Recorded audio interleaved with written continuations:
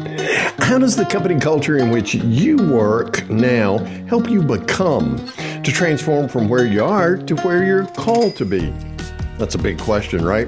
And one we're exploring today on this episode of the Work Positive Podcast. Another way of thinking about becoming is developing. How well does your company culture facilitate person's development, including confidence and relationship skills? In short, emotional intelligence.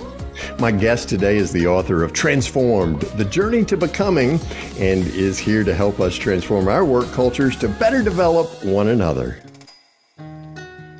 Welcome to the Work Positive Podcast with your host, executive coach and culture architect, Dr. Joey Fawcett. Discover strategies and tactics that work positive as Dr. Joey talks with industry leaders who create a positive work culture that attracts top talent and reduces team turnover. Discover how you can create a work-positive culture that increases productivity and profits. Here's your host, Dr. Joey. Wow, Work Positive Nation. She's here. Sabine Gedeon is in the Work Positive house. Sabine, welcome. I am absolutely thrilled and delighted to have you on this episode of the Work Positive Podcast. Thank you. Thank you, Dr. Joey. I am thrilled and honored to be here with you today. Oh man, it's all good.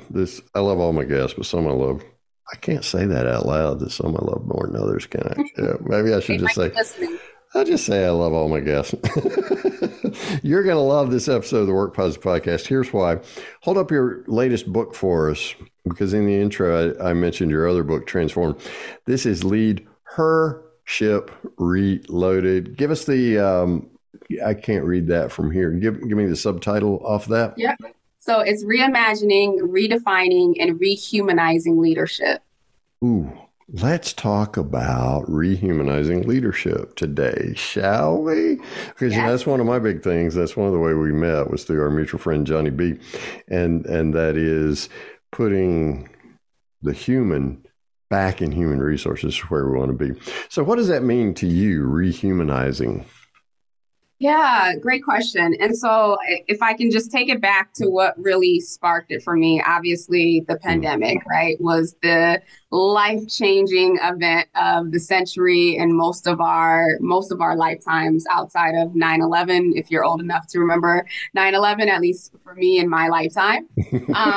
And so a couple of things, have occurred since that period of time. And I focus this really on women, because during the pandemic, obviously a lot of women had to exit the workforce because they now became school teachers, they were caretakers, they were already carrying these loads that from a societal perspective we knew, but it was okay. And then women started saying, no, it's not okay. It's too much now. Right. And we saw this exodus with the Great Resignation. And when we were hearing about the Great Resignation, it wasn't really clear, who's leaving? There was hospitality, there was food service, there was everything. But when you dug into the numbers, it was a lot of women making the decision to leave because the weight that they were already carrying was heavy. Now you added all these additional responsibilities, and they had to be the ones to make the tough choices. Wow. We fast forward into, 2022, early 2023. And the narrative started to shift away from, hey, what are we going to do? How do we support to make sure that our organizations, we still need women in the organizations. We still want to keep the focus of advancing women throughout these organizations. But it's almost like we started to regress as a society where the compassion that we had and the empathy that we had and all those pieces, it started to go away. And then on top of that, if you recall, the conversation shifted, especially around competencies. What were the core competencies for leadership now? All of the things that for, decades, maybe even more than that women used to get dinged on, right? The compassion, the empathy, the communication, the nurturing. They were now the competencies of everything. It was just but the appreciation for the fact that women have these natural abilities, they've been doing it this entire time and never appreciated and rewarded for it or recognized for it. It was just this new concept. And so it was twofold, right? I wanted to let's look at what's happened and what's shaped how leadership has evolved in these last few years as a result of the pandemic, but also let's support women and helping them to realize that, wow, who I am, my innate skills, they matter, my competencies matter. Now, how do I take these things that, I come natural to me, and how do I leverage them in the organization? Because now they're important. Now they're in the spotlight. Yeah, exactly. And not only do they matter, they've been accentuated as key essential skills, whereas before they may have been seen as, Skills. not a fan of this phrase, but as soft skills. One of my other California friends, not too far from you, Larry Levine, likes to say soft skills drive hard dollars. Mm-hmm. So rather than squishy or soft, which has a demeaning tone to it, I think it's my friend Lindsay Dowd who likes to talk about power skills. Let's transform soft skills and the way we think about those into power skills.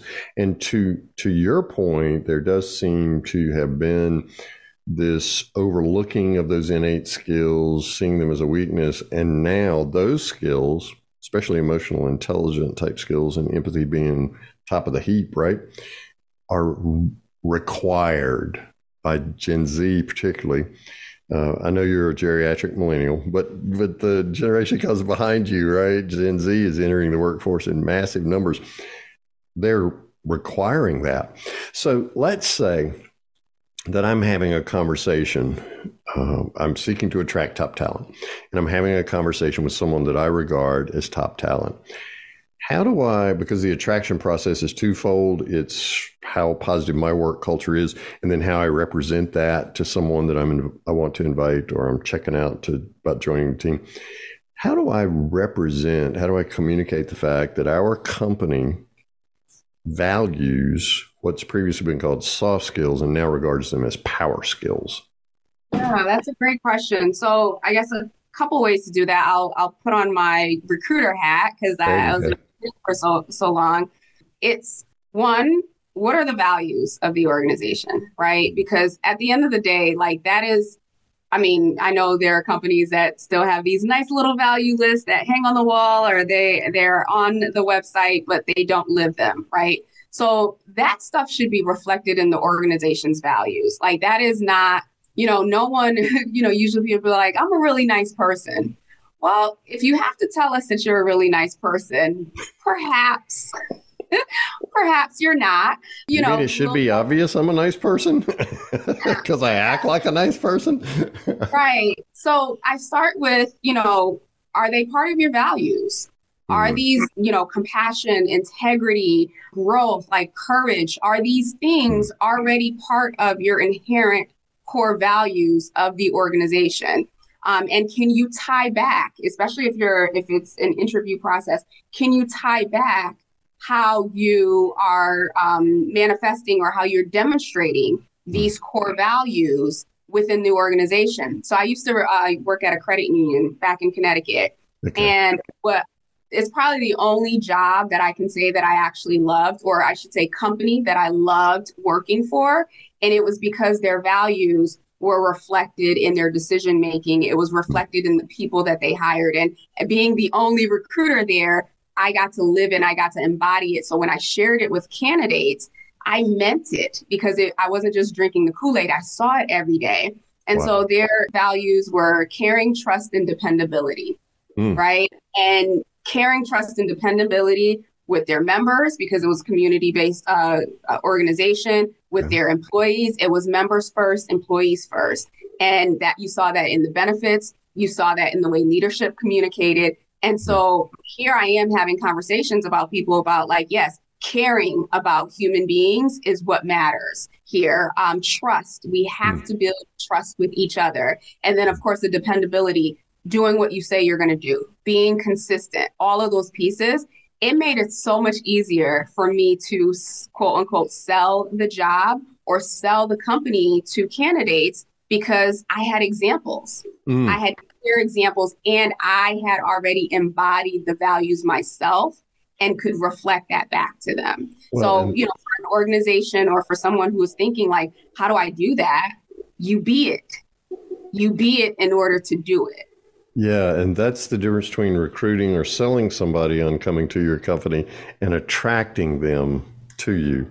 Because if you're that way by nature, then you by nature are going to attract people.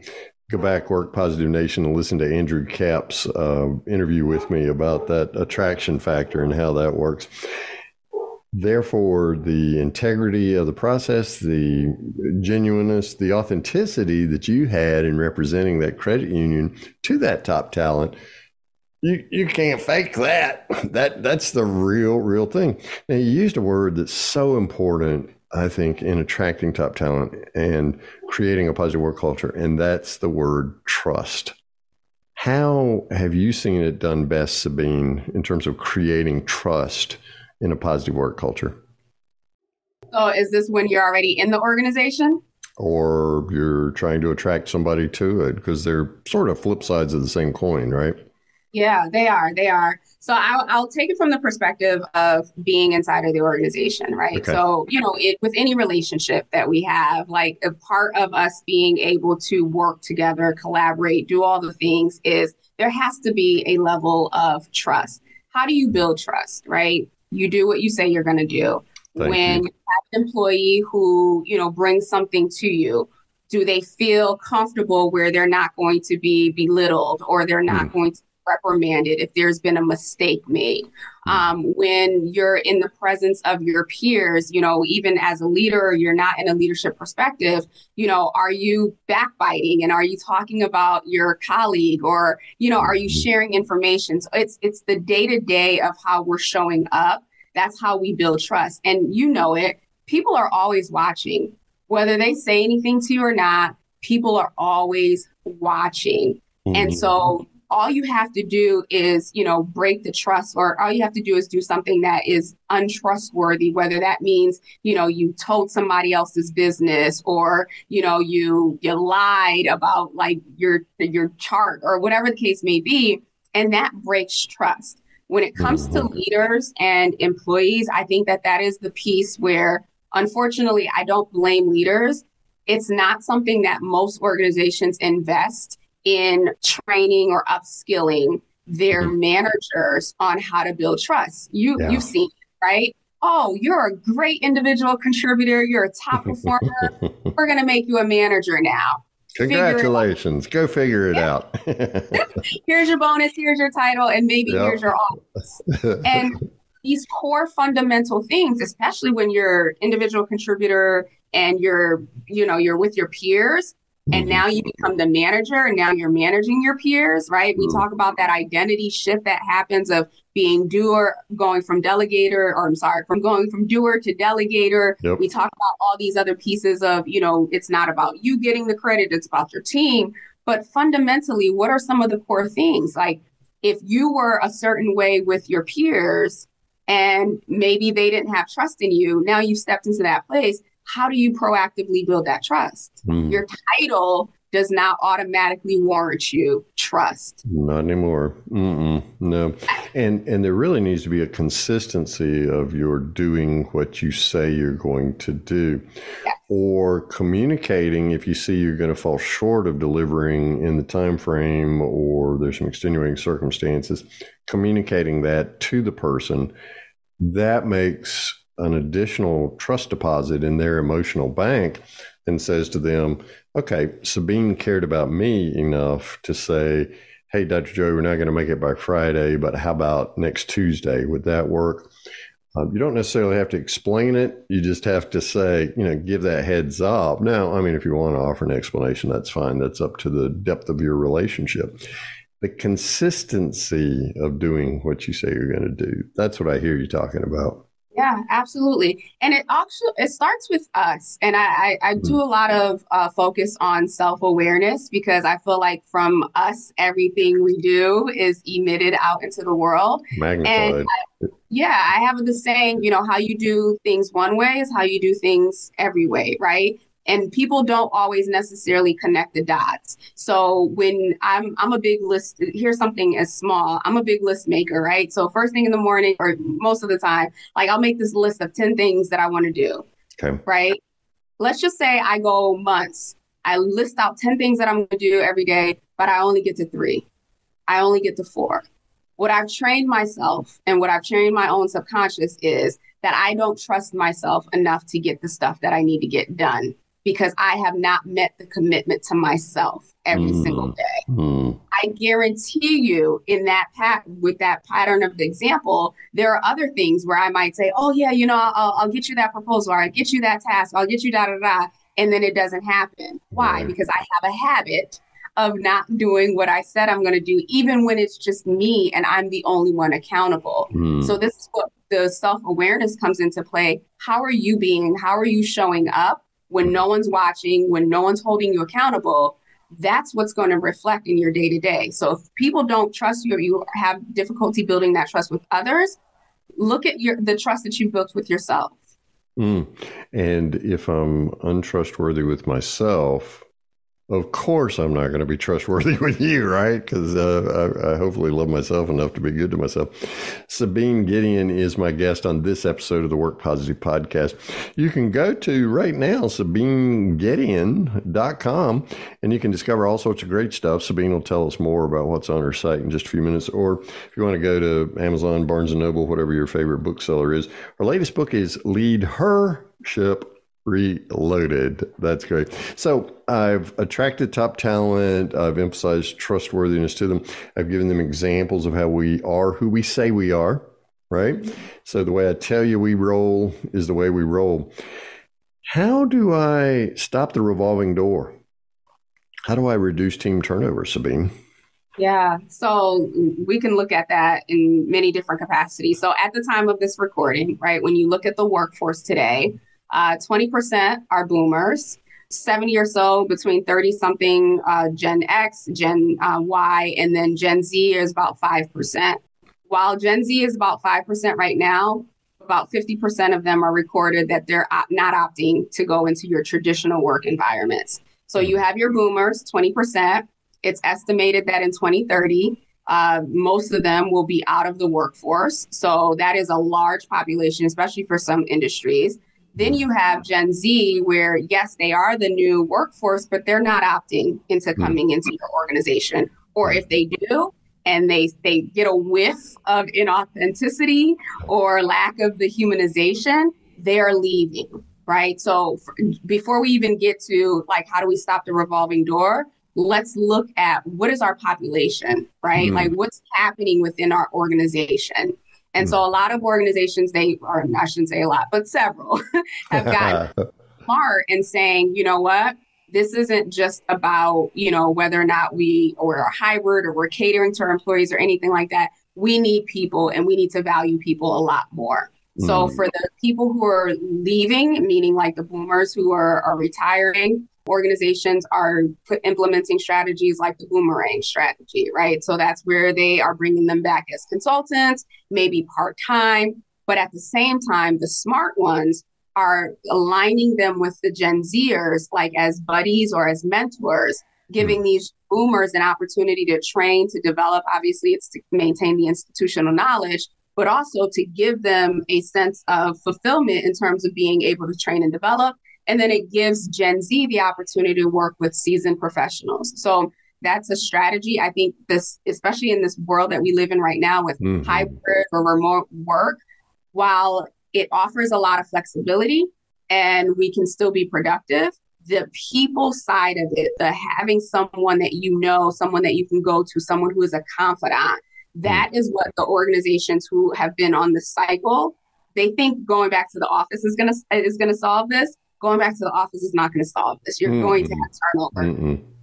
People who are spending all this time at work, they want relationship at work. They want meaningfulness at work. Like they don't want to be another cog in the wheel. They don't want it to just be about, oh, I come here, I get my paycheck. Gen Z is all about working to live, not living to work as previous generations. So recognizing that, no, work doesn't have to be, ping pong tables and, lunch every day or anything like that. But when they come there, does anyone know their name? Or when they're out, does anyone recognize that they're missing?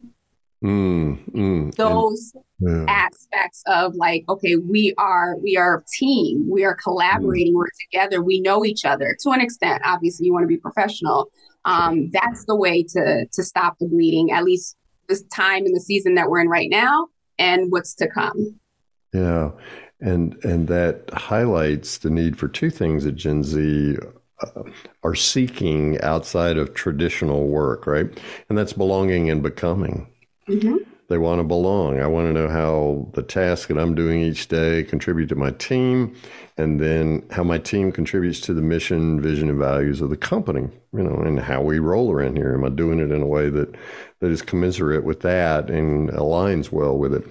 And the other thing about the becoming, how do I grow, to your point, how do I grow my skill set, take my strengths and add skills to those strengths so that I'm continuing to develop the personal, professional.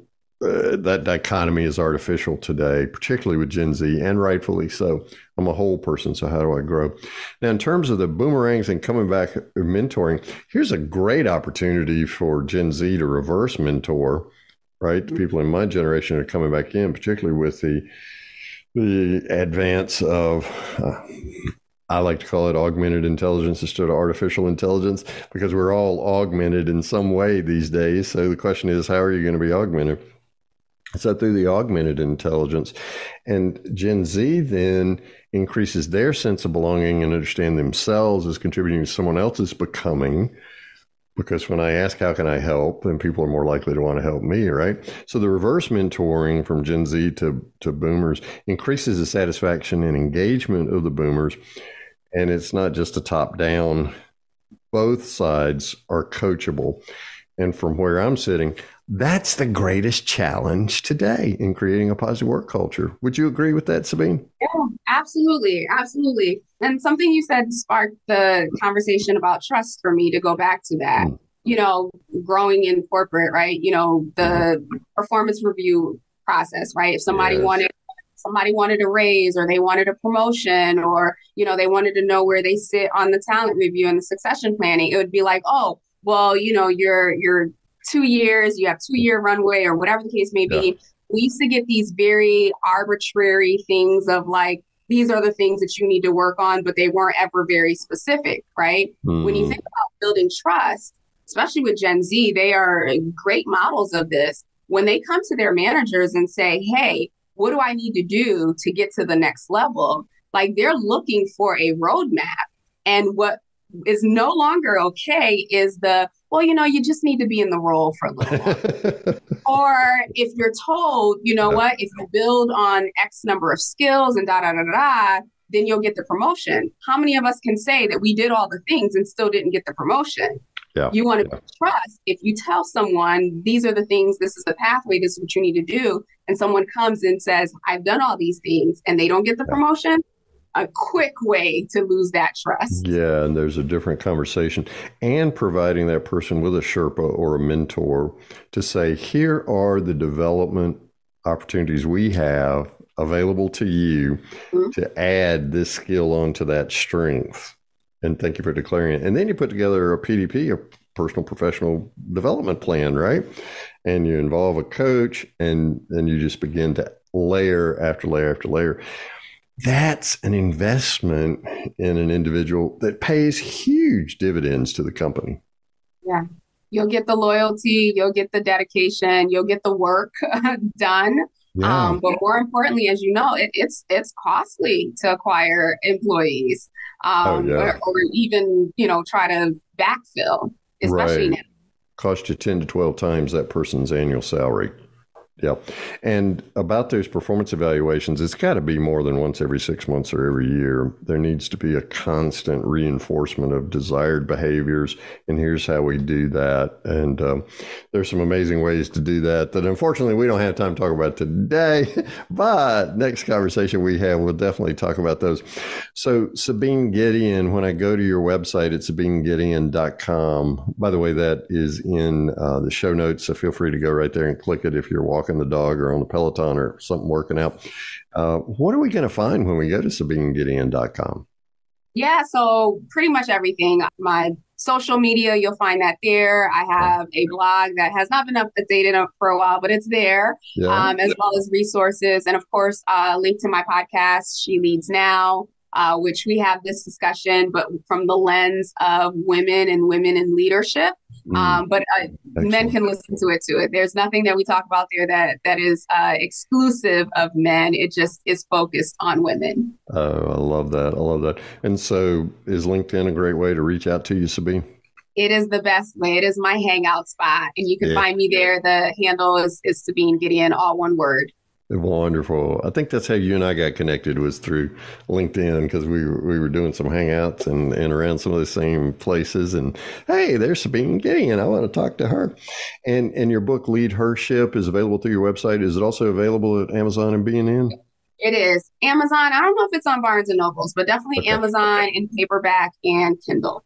Wonderful. Thank you so much. So Work Positive Nation always wants to know from my guest, Sabine Gedeon. So I've got to ask you, and I can't wait to hear your answer.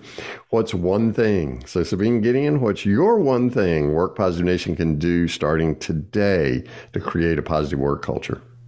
Yeah, I'm going to go with the self-awareness piece, right? And this is something that I've been challenging my leaders for the last almost 2 years now. Answer the question, who am I? And be able to answer that question and do the work, right? Like, this is not just like, oh, who am I? But ask yourself, who am I? And when you ask yourself, who am I, after you've stripped away the titles, the roles, everything that you play, get down to the core of who you really are. Because when you can answer that question, then it will show you how you are showing up and what you're putting out into the world. And if by chance you get to the point where you're kind of like, I don't know the answer to that question, you're in a good place, because now you get to create what that answer is going to be. And I hope and pray that you are creating a positive image or a positive being that has a ripple effect on the earth. Sabine Gedeon, I love you, and I thank you for what you're doing to spread that love around the earth. You obviously have created an amazing person from yourself, and I'm just going to celebrate Sabine Gedeon today, Work Positive Nation. Thanks. It's a privilege and an honor to have you on this podcast, and I look forward to more and future conversations with you. Same here, Dr. Joey. Thank you so much for having me and sharing me with your audience. Thank you for listening to this episode of the Work Positive Podcast.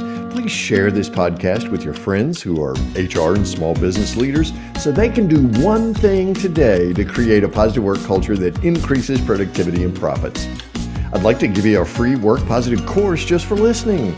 It's called Something to Talk About, and it's transformed the work conversations of so many people all over the world.